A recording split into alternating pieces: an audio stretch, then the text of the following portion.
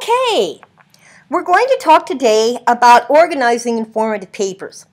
One thing that you need to keep in mind as we go through this is that we're not talking about necessarily how you will organize a paper in your head and the process that you use to organize the paper. What we're talking about is what the organization of the paper should look like when you turn it in to me. Okay, and there's a reason that that's important, and you'll see it as we go. It is a way that you can work on this scratch outline that you're going to turn in this week, and it's an idea that you can keep in mind. But it's always important to remember that papers are research-driven. The data leads to the reasons, and the reasons lead to the claim. That's the process we use to write papers. But we're going to talk about the finished product of the paper, and as we talked about when we talked about Tolman reasoning, when we look at the paper, the claim comes first, then the reason, then the data. But in the process of gathering the information and organizing the paper, you actually gather the data first, the data leads to the reasons, and the reasons lead to the claim. So, we're talking about once you have put together at least working reasons and a working claim based on your data, this is what the drafts of your paper are going to look like in terms of organization. For this paper, and maybe for your second paper, you will be using emphatic order. Emphatic order is one of three major organizational schemes that tends to be used in academic writing. The other two are chronological order and spatial order. There are some specialized organizations based on topic, and we'll see this when we talk about our second paper. If you are going to write a second paper based on discussing an illness, and you're going to write an informative paper about an illness, there's a very special organization for that kind of paper. It's kind of chronological, but not completely. Okay, so there are some specialized organizational schemes that differ based on topic, but by and large, emphatic, chronological, and spatial are the three major types of organization for informative papers. And emphatic is the organizational pattern that you'll tend to use in academic writing most often. So let's look at what emphatic order is. Think of emphatic order as a triangle. Remember that it applies only to the body of the paper. There might be some other things in your paper, as we'll discuss in a few minutes, that come before you get into the body of the paper. Certainly the introduction, and there might be a background, but we'll talk about that in a few moments. But once you get into the body of the paper, that's when emphatic order and this triangle idea comes into play. And it moves from the least important reason to the most important reason. Now, I use three reasons in my discussion simply because it's an easy way to demonstrate organization. But in truth, you might only have two reasons, or you might have four. I wouldn't go with more than four in a 5 to 7 page paper, because if you do, there isn't going to be enough space to develop your ideas very well. But you could have 2 reasons or 4 reasons, or you could have 3 reasons, which is what I use. I just use 3 reasons because it makes it easy to demonstrate. Okay? And the discussion of each reason is longer than the discussion before it. That's what makes it a triangle. So the least important reason that you discuss will have the least amount of data because it's the least important. That's what makes it the least important. So that's going to be the shortest discussion because it has the least amount of data. And then the second least or intermediate important reasons are going to have a little more data for them. That's what makes them a little bit more important. So that section is going to be longer than the section of the least important reason. Actually, it's acceptable for them to be about the same size, so it could be kind of more of a square. But definitely you don't want the discussion of the second least important reason to be shorter than the discussion of the least important reason. That's why we have this triangle effect. And then finally, you'll have the discussion of the most important reason. If it's most important, there should be the most data to support it, right? And if there's the most data, that's going to make that discussion longer. That's why it's all a triangle.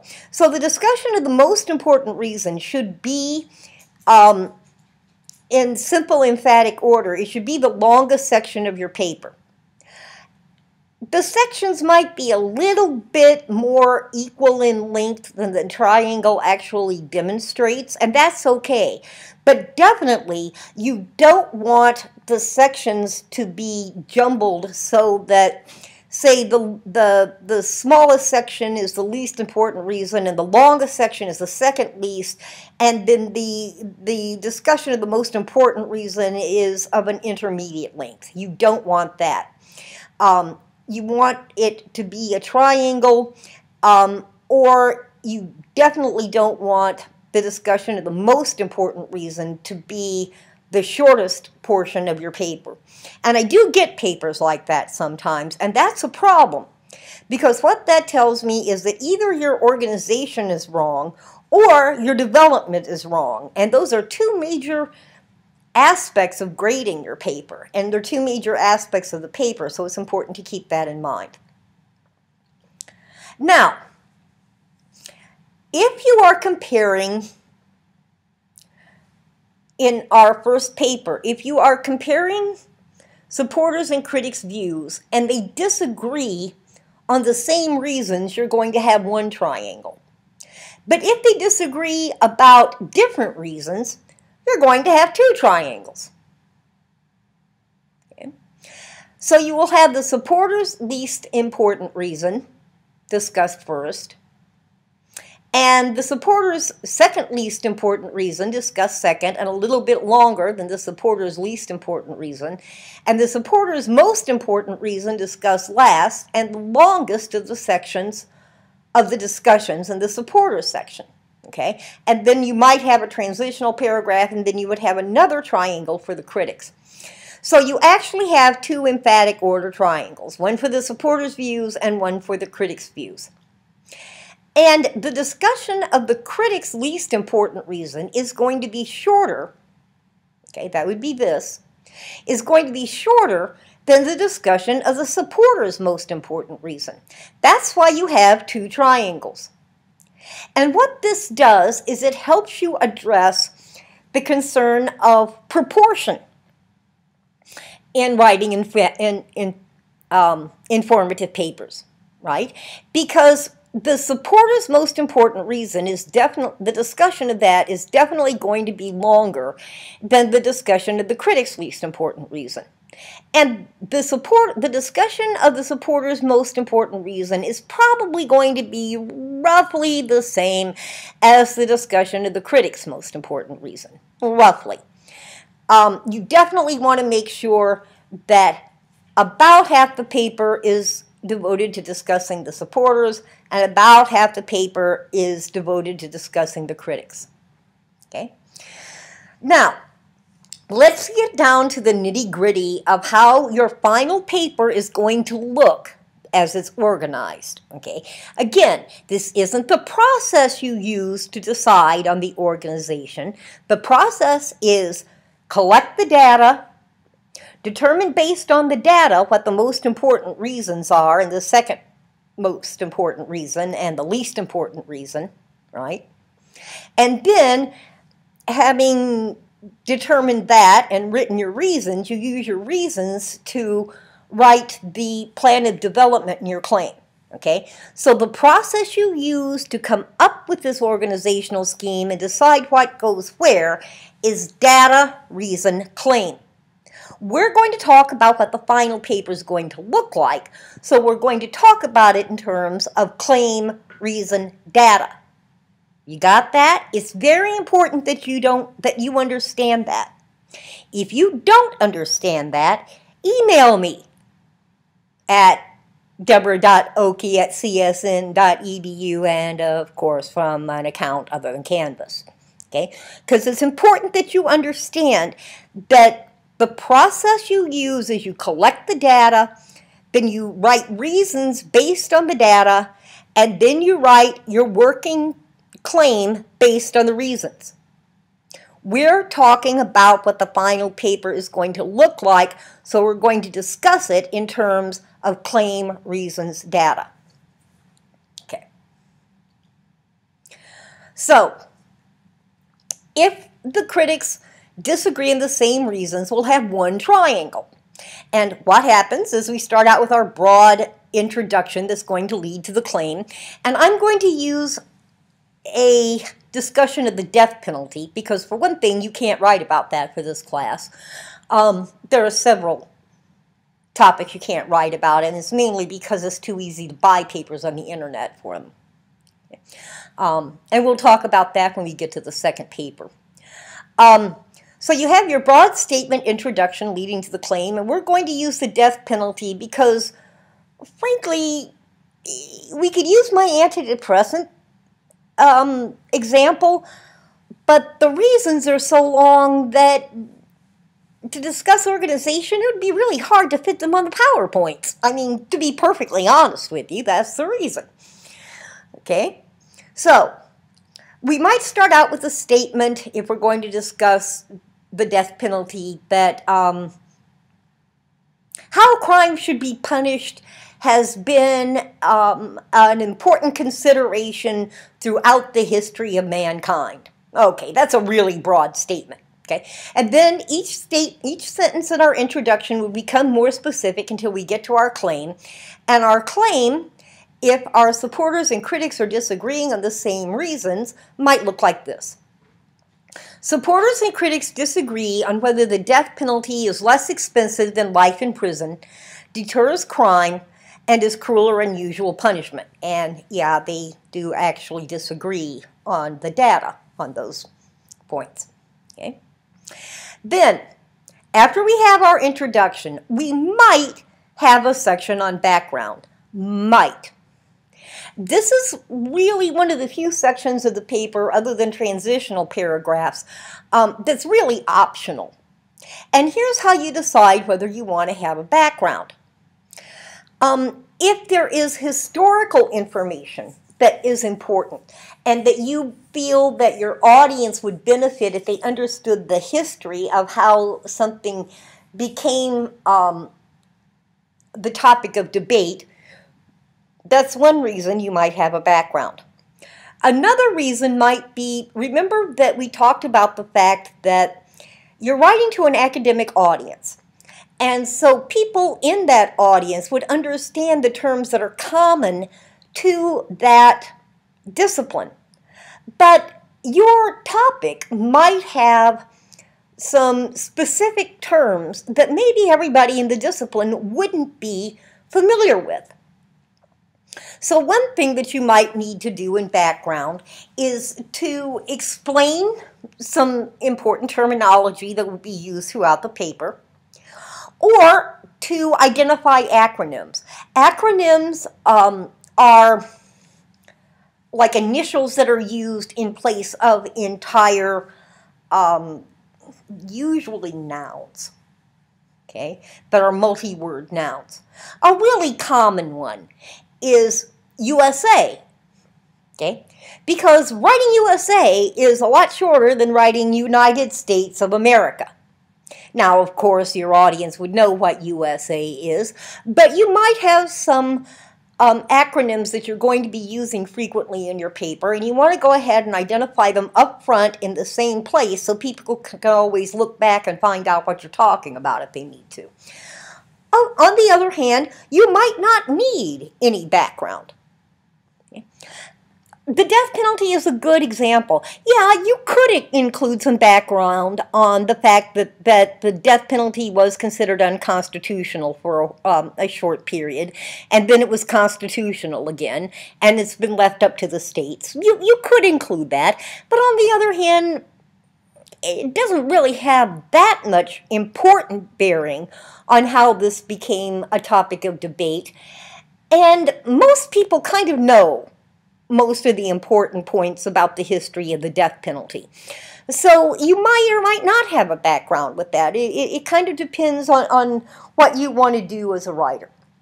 Okay, so these are the sections of the paper, the introduction and the background, that actually come before we move into our emphatic triangle. Remember, I said there would be some, and there they are.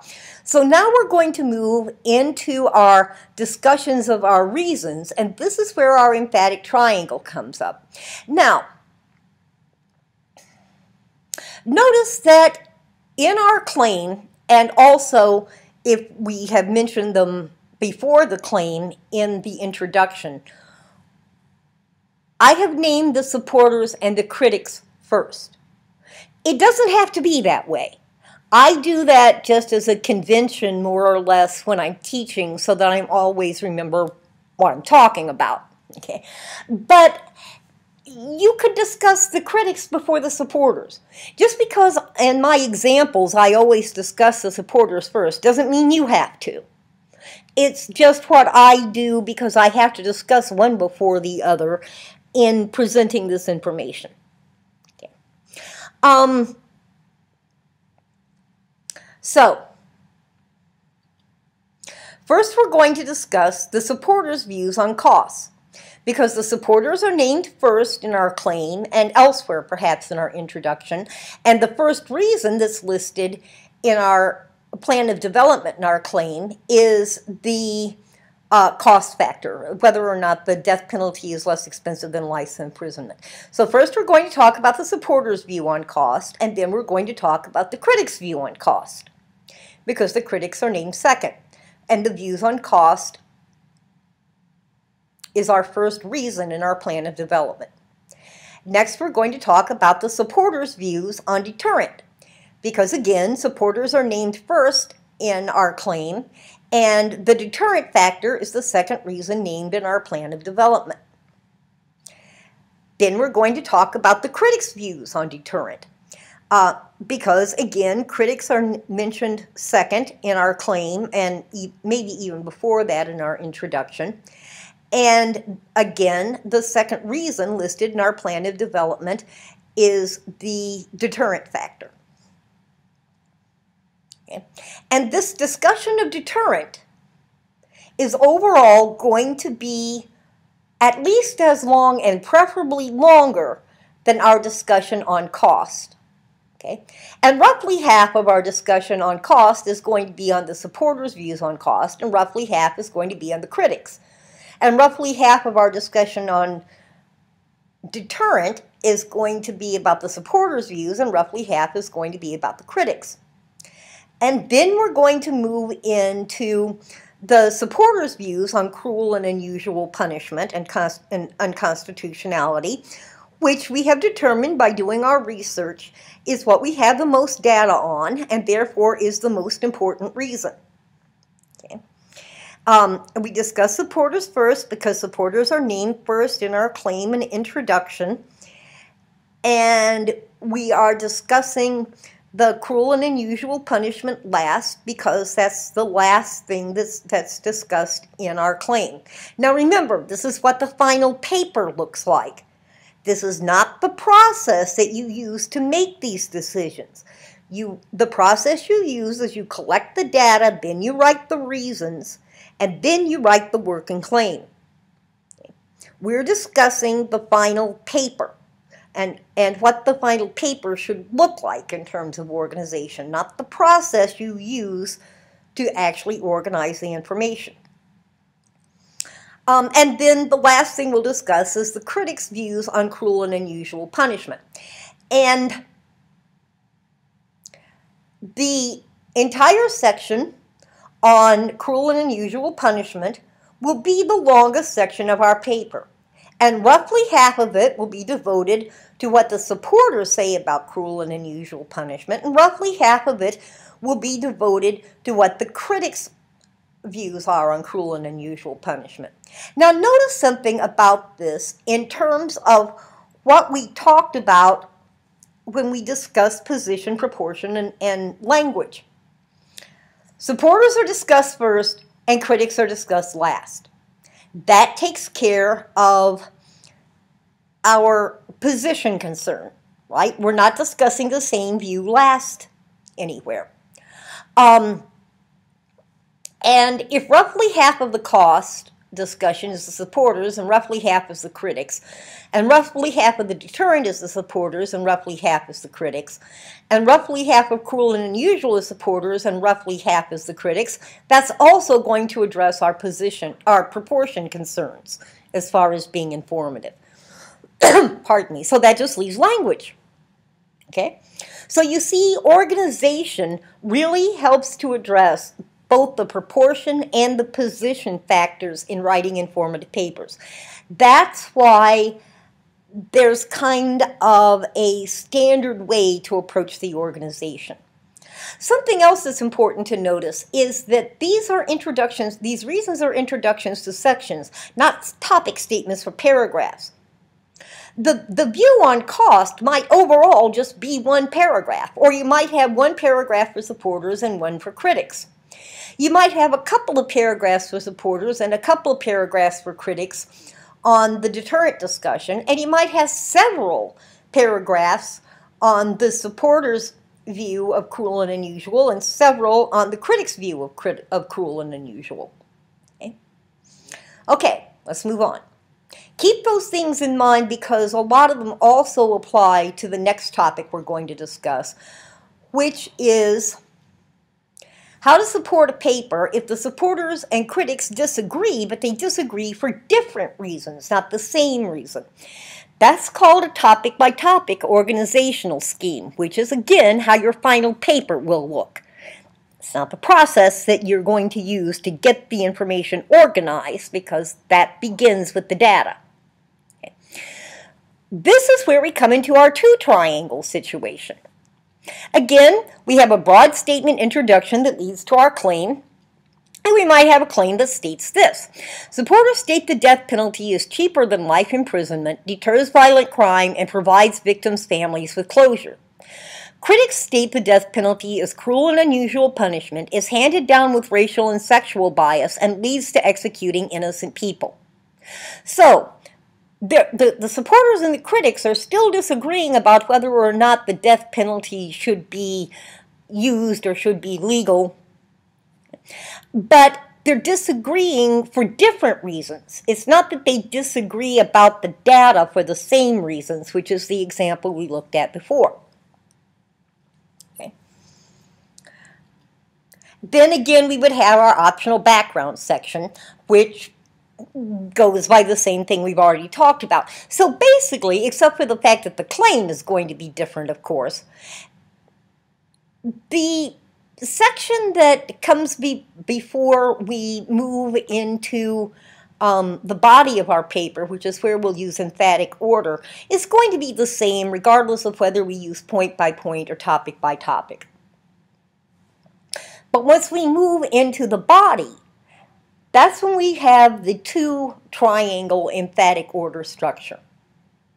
First, we discuss the supporters' views overall, simply because in our introduction and in our claim, the supporters are discussed before the critics. As I've said, that's just what I do to teach. You might discuss the critics before the supporters. So we have our supporters' views on cost, which is the first reason the supporters give in our plan of development. Then we have the supporters' views on deterrence, which is the second reason the supporters give in our plan of development and our claim. And then we discuss our supporters' views on closure, which is the final reason that supporters give in our claim. Now, we have a triangle here. Okay? The supporters' views on cost will probably have the least amount of data, so it will be the shortest. The supporters' views on deterrence will have the second least amount of data, so it's the second least important, and it's discussed second. And the supporters' views on closure for family is the most important point and probably has the most important data, so it's going to be longer. So the closure discussion will be longer than the deterrence discussion, and the deterrence discussion will be longer than the cost discussion, and that gives us our emphatic triangle, right? And then we might have a transitional paragraph if we need one. And then we'll discuss the critics' views on cruel and unusual punishment. Critics after supporters, because in our introduction, critics are discussed after supporters. We discuss cruel and unusual punishment first. Cruel and unusual punishment is listed as the first reason in our plan of development in our claim. It's going to be the shortest section of our discussion on critics' reasons. Then the next thing we're going to discuss is the critics' views on racist and sexist sentencing. Critics after supporters, because in our introduction, critics comes after supporters.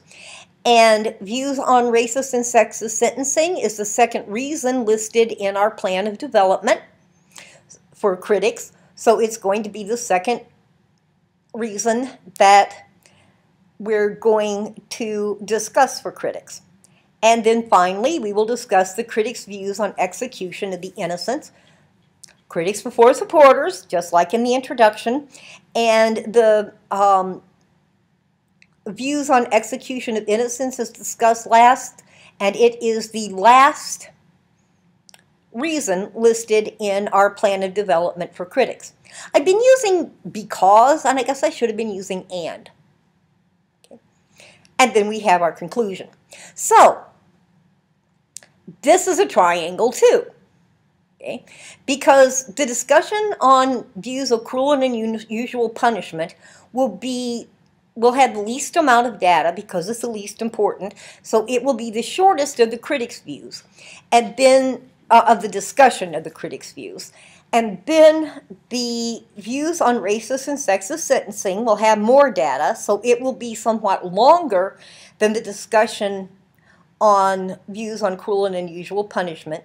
And then the views on execution of innocence will have the most data, so that discussion will be the longest discussion of the critics' views.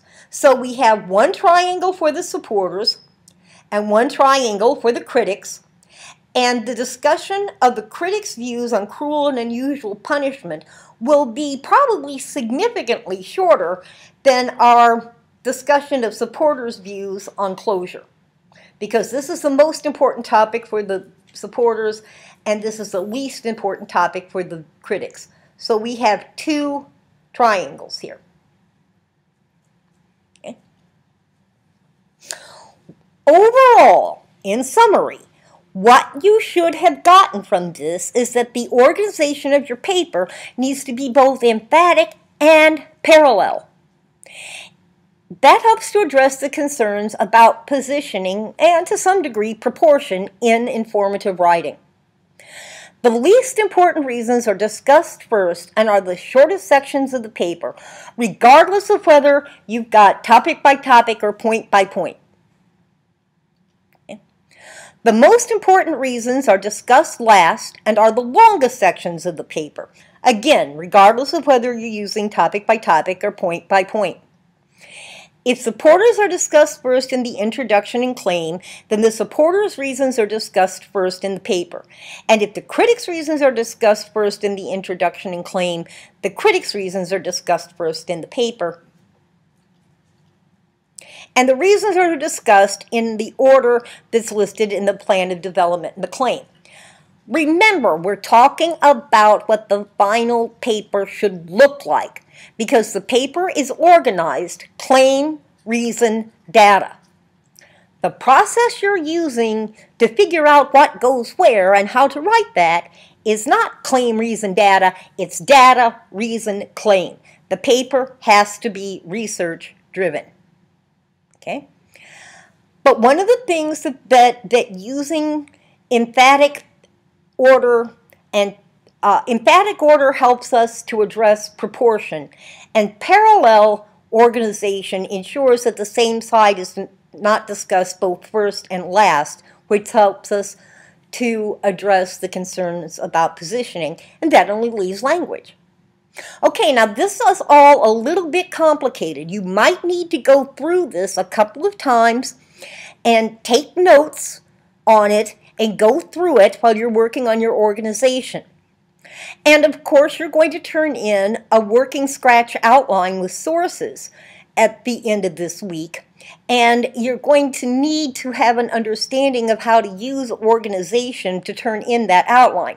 Now, keep in mind, it's just a scratch outline, which means that your paper doesn't have to adhere to it in any way. All it really does is it lets me know that you have an idea of how you're going to approach organizing your very first draft, and that you know what sources you're going to use to provide data for what reasons. You can move it around, switch it around, leave things out, add things, whatever, to the final paper. I don't compare them. It's just a step that lets me know that you're on track in getting your paper written so that you'll be able to write it by the deadline and do a good job.